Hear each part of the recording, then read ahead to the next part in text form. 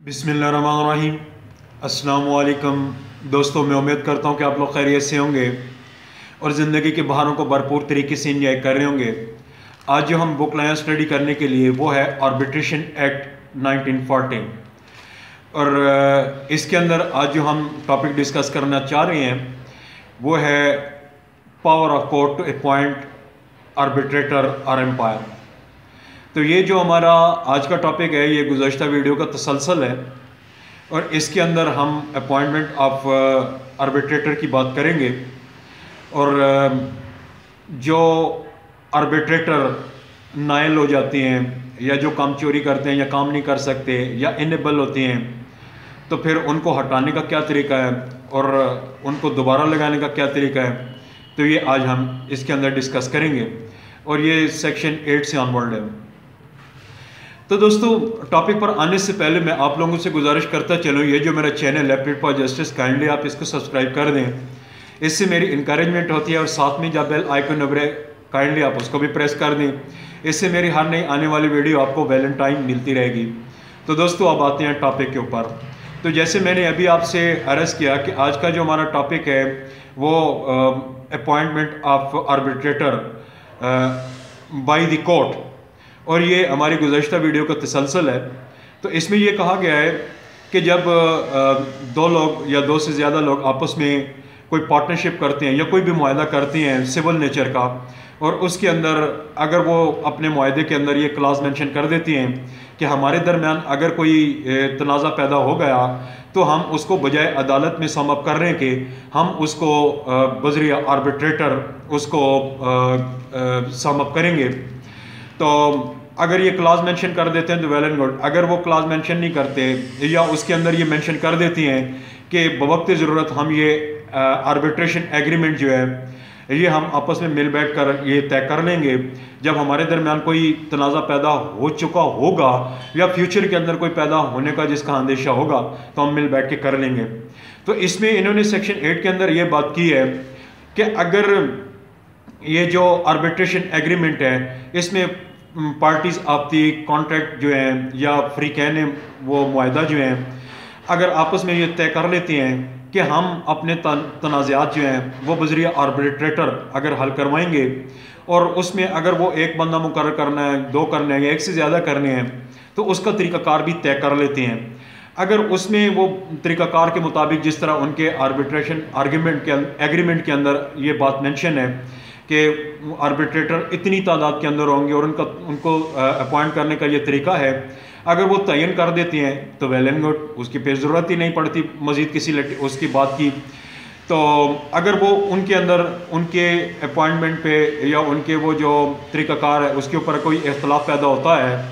तो फिर या इख्तलाफ पैदा हो गया तो फिर वो अदालत की मदद हासिल कर सकते हैं। दूसरी चीज़ ये है कि अगर वो लोग जो हैं अगर उन आर्बिट्रेशन एग्रीमेंट की रूह से अगर वो आर्बिट्रेटर तैनात कर लेते हैं, अपॉइंट कर लेते हैं, और अनफॉर्चुनेटली उसके अंदर ये होता है कि जो आर्बिट्रेटर वो मुकर्रर करते हैं चाहे एक बंदा है या एक से ज़्यादा है, वो जो बंदा उन्होंने वो तैनात किया वो बंदा एक्सपीरियंस नहीं है, उसके पास कोई तजर्बा नहीं है या वो कैपेबल नहीं है या वो अपना वो उसके पास नॉलेज नहीं है, या वो बंदा नेग्लिजेंस कमिट करता है, या वो बंदा किसी पार्टी का वो रिलेटिव निकल आता है, कोई दोस्त है, या कोई बंदा इन्फ्लुएंस है, या उनमें से कोई बंदा मर जाता है आर्बिट्रेटर, तो ऐसी सूरत के अंदर फ्रीकैन ने अगर अपने आर्बिट्रेशन एग्रीमेंट के अंदर कोई बात मेंशन की हुई है कि ऐसी सूरत के अंदर वो क्या करेंगे, कैसे उसको तयन करेंगे, अगर उनके अंदर वो कोई ऑलरेडी उनके दरमियान कोई इस तरह का वो सेटल है, कोई टर्म मेंशन है तो उसके मुताबिक अमल दरामद करेंगे। अगर उसके मुताबिक वो अमल दरामद नहीं कर सकते तो फिर वो कोर्ट की मदद ले सकती हैं।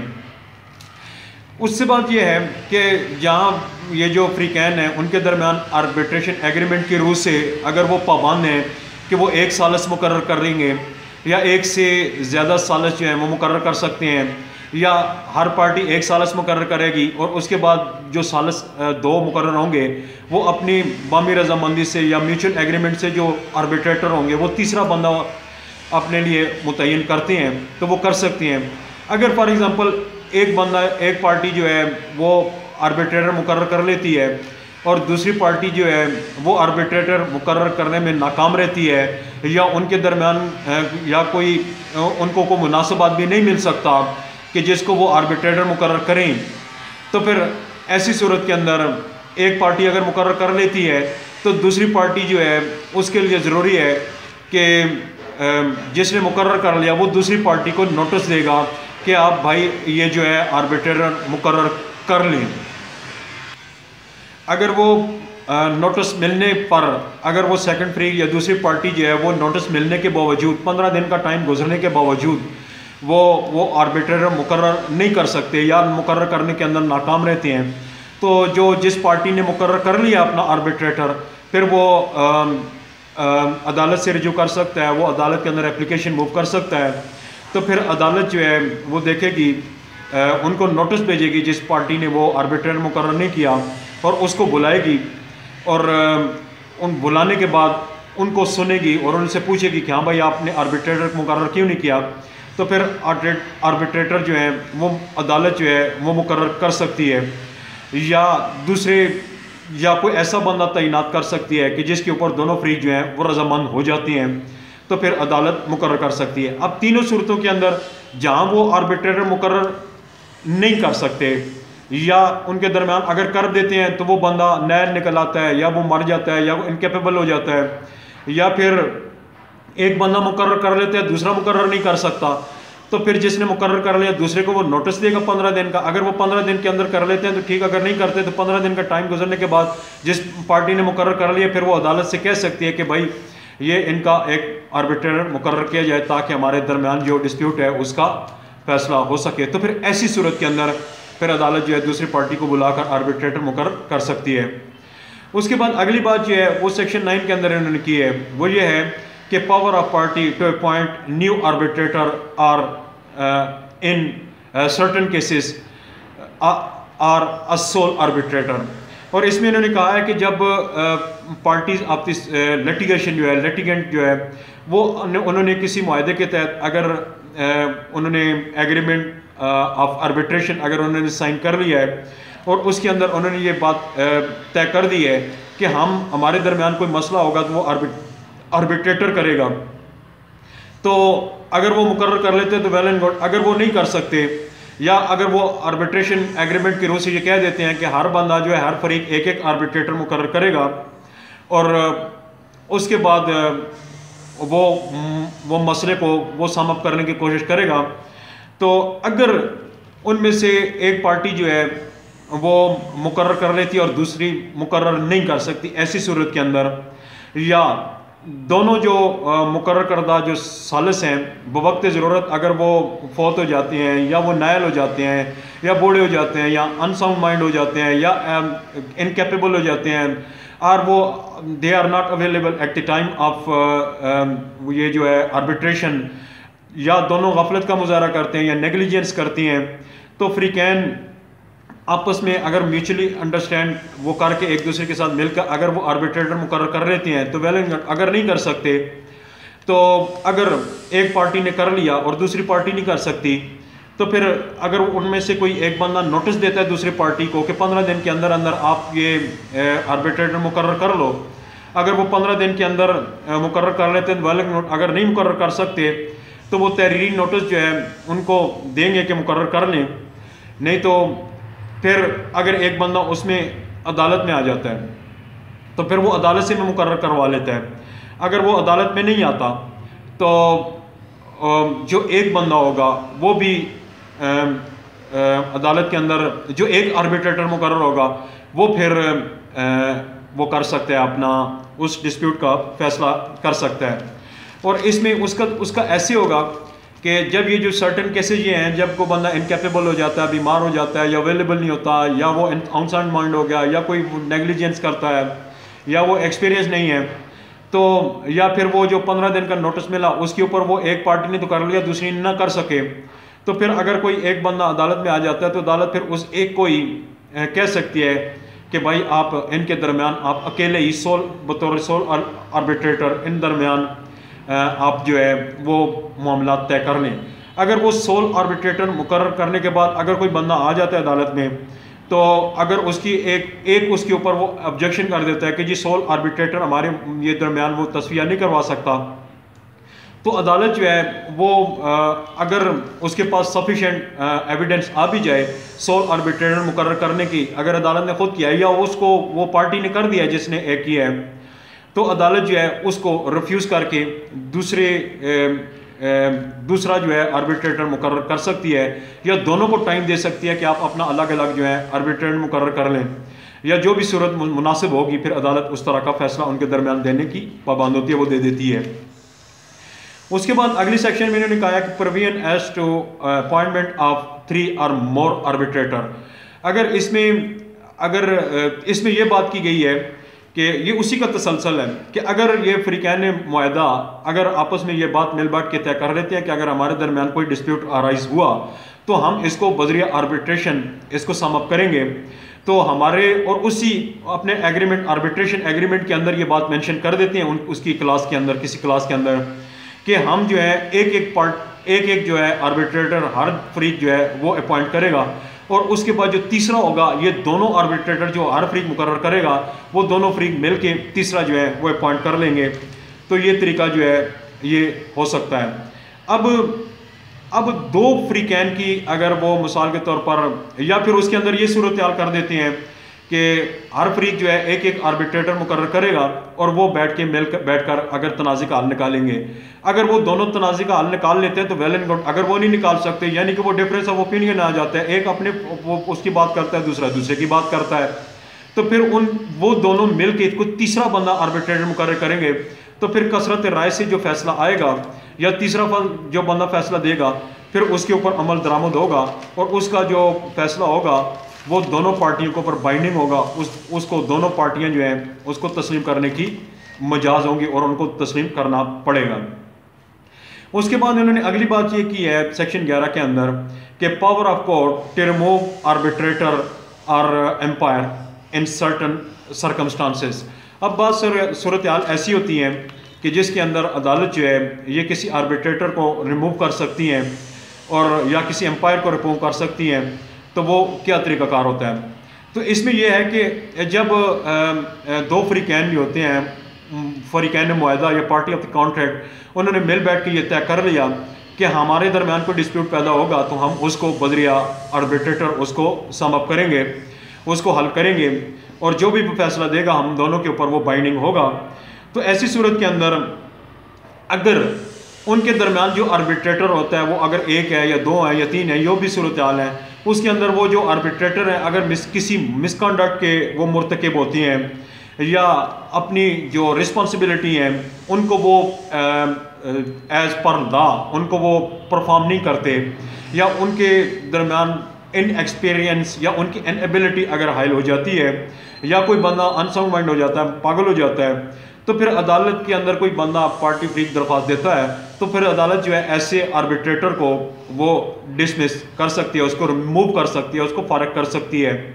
क्योंकि जब एक दफ़ा आर्बिट्रेटर मुकर्रर हो गया तो फिर दोनों पार्टियां जो हैं जब तक वो कोई गलत काम नहीं करता उस वक्त तक उसको वो हटा नहीं सकती, और उनके जो फैसला है वो दोनों के ऊपर बाइंडिंग होता है, और उसको अगर हटाना मकसूद हो तो फिर किसी पार्टी को अदालत के अंदर दरख्वास्त देना पड़ती है। अगर वो दरख्वास्त देती है, अदालत समझती है कि हाँ भाई ये बंदा ये इसने मिसकंडक्ट किया है, या ये बंदा अनसाउंड माइंड हो सका है, आज हो चुका है, या ये इनकेपेबल है या इनएक्सपीरियंस है, या इसको वो उसके ऊपर कंट्रोल हासिल नहीं है, तो फिर अदालत उसको हटा सकती है। और उसके साथ ये होगा कि जो उसकी ये जो रिमूव्ड या मुस्तरदशुदा या जिसको अदालत ने हटा दिया, वो बंदा फिर किसी भी रेम्यूनरेशन का या किसी भी तनख्वाह का जो उसको मिलनी थी ये अपना काम मुकम्मल करने के बाद उसका वो हकदार नहीं होगा। दूसरी बात ये है जी कि दूसरों को ये जो सालिस होते हैं इस बात की, अगर किसी बंदे को अगर कोई बंदा आ जाता है, एक बंदा आ जाता है, फॉर एग्जांपल इसके अंदर मज़ीद मैं एलोबरेट करता हूँ कि अगर वो बंदा जो है अपना आर्बिट्रेटर जो है जो उन्होंने मुकर्रर किया उनमें कोई आर्बिट्रेटर जो है वो बिक जाता है, यानी कि वो साइड मार जाता है, किसी दोस्त की हमायत करता है, वो दूसरे पार्टी का वो दोस्त है, वो उनकी फेवर कर रहा है, वो मिसकंडक्ट कर रहा है, या उनसे वो पैसे ले लिए हैं उसने, या करप्शन कर रहा है, और वो उस एक फरीक को पता चल गया है कि ये बंदा जो है दूसरी पार्टी के साथ मिला हुआ है और ये उन्हीं के फेवर में फैसला करेगा, तो ये फिर बंदा अदालत के अंदर आता है तो उसको रिमूव करने की दरख्वास्त देता है, तो इसकी रिमूवल की जो एप्लीकेशन होगी ये फिर दूसरी पार्टी को दी जाएगी, उनके नोटिस के अंदर लाया जाएगा। उसके अंदर इन्होंने एक और बात की निशानदेही की है, वो है सेक्शन 12 के अंदर, power of court where arbitrator is remove और हिज अथॉरिटी इज रिवोक्ड। अब अदालत का क्या अख्तियार है कि जब एक उसको आर्बिट्रेटर को रिमूव कर दिया गया या उसकी अथॉरिटी को अदालत ने ख़त्म कर दिया, तो इसमें ये बात है कि जहां अदालत किसी सालिस को या किसी आर्बिट्रेटर को या तमाम आर्बिट्रेटर को उनके मिसकंडक्ट की बिना पर या उनके मिल जाने के बिना पर या उनके अपना इनएबल होने के बिना पर या इनकेपेबल होने के बिना पर या इनएक्सपीरियंस होने के बिना पर या किसी भी बिना पर किसी पार्टी की तरफ से दरख्वास्त आने पर अगर वो किसी को रिमूव कर देती है, तो फिर अदालत के लिए ज़रूरी है कि उसकी जगह अगर पार्टी ने ख़ुद कोई बंदा नॉमिनेट किया है उसको वो अपॉइंट करे। अगर पार्टी ने बंदा कोई नॉमिनेट नहीं किया तो फिर अदालत जो है अपनी तरफ से कोई ऐसा बंदा नॉमिनेट करेगी कि जिसको वो समझे कि this man is just and proper, ये एक्सपीरियंस है, ये बंदा समझता है काम को, ये बंदा इन्फ्लुएंशियल है और ये बंदा काम कर सकता है, तो फिर उसको मुकर्रर कर देगी। अब जहाँ किसी एक आर्बिट्रेटर की या सब आर्बिट्रेटर की अथॉरिटी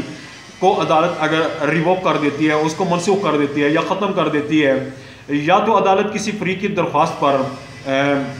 नया बंदा तैनात कर देगी, बतौर सालिस तैनात करने की पाबंद होती है, या उसको कर देगी, या फिर आज खुद जो है किसी एक बंदे को आर्बिट्रेटर मुकर्रर कर देगी और उसको कहेगी कि आप इसकी जगह पे काम कर सकती हैं, या फिर ये जो आर्बिट्रेशन एग्रीमेंट है उसको उस हिस्से को जिसके अंदर इनकी जो अपॉइंटमेंट है या उनका रिमूवल है या उसके वो जो सर्टन तरीक़ाकार लिखा गया है उसको फॉर द टाइम भी उसको सीज कर देगी, उसको अल्तवा में डाल देगी। और जो बंदा इस सेक्शन के तहत अगर वो आर्बिट्रेटर मुकर्रर हुआ है तो फिर वो अवार्ड सादर करने का मिजाज होगा। यानी कि जो बंदा जिस बंदे की इसमें इन्होंने ये बात की है कि अगर कोई बंदा रिमूव कर दिया जाता है तो फिर दो चीज़ें हैं, या तो फिर पार्टी वो खुद नया बंदा आर्बिट्रेटर मुकर्रर करेगी, अगर वो नहीं कर सकती फिर अदालत के पास अख्तियार है कि उनकी जगह नया आर्बिट्रेटर मुकर्रर करेगी। अगर मिसकंडक्ट की बिना पे जिसको फारिग किया जाता है तो फिर अदालत उसको कर सकती है अगर पार्टी नाकाम हो जाती है। अगर नाकाम होती है तो फिर अदालत में दरख्वास्त देगी, तो फिर अदालत जो है आर्बिट्रेटर मुकर्रर करेगी। अगर किसी बंदे की अथॉरिटी को वहाँ अगर वो कर देती हैं तो फिर उस बंदे को कह दिया जाता है कि भाई आप ये काम जो है आप इस नहीं कर सकते और इसके अलावा जो दीगर काम है आप वो कर सकते हैं। तो और उनके या फिर अदालत उसको कह सकती है कि आर्बिट्रेशन एग्रीमेंट के ये जो सब क्लासेज हैं जिनके अंदर रिमूवल या जो भी चीज़ें मेंशन की गई हैं ये जो है आप उस वक्त तक नहीं कर सकते कि जब तक आपको मज़ीद आपको डायरेक्शन नहीं दी जाती, या फिर अगर उसकी अथॉरिटी को रिवोक किया जाता है तो फिर अदालत अपनी तरफ से उसको नई डायरेक्शन जारी करेगी कि भाई आप इन डायरेक्शन के अंदर या इन हदायत के अंदर रहते हुए आप ये जो काम जो है वो मुकम्मल कर सकते हैं। और उसके बाद जो भी वो अवार्ड आएगा तो उसके मुताबिक फिर अदालत देखेगी कि आया कि ये इसको अप्लाई किया जा सकता है या नहीं किया जा सकता। अगर किया जा सकता हो तो फिर अदालत अप्लाई कर सकती है। तो दोस्तों मैं समझता हूँ मेरा आज का टॉपिक आपको क्लियर हो गया होगा, आपको समझ भी आ गई होगी। अगर आपको क्लियर हो गया है, समझ आ गया है तो काइंडली आप अपने दोस्तों के साथ शेयर करें और इसको लाइक भी करें। अगर जनाब का कोई क्वेश्चन है, कोई क्वेरी है और आपको समझते हैं जी कि कोई चीज़ ऐसी जो मैं बताना चाह रहा था रह गई हो तो आप मुझे कमेंट्स भी कर सकते हैं, आप मुझे पूछ भी सकते हैं। और मुझे नई वीडियो के आने तक मैं आप लोगों से इजाज़त चाहूँगा। इजाज़त दीजिए। अल्लाह हाफिज़ and wish you good luck.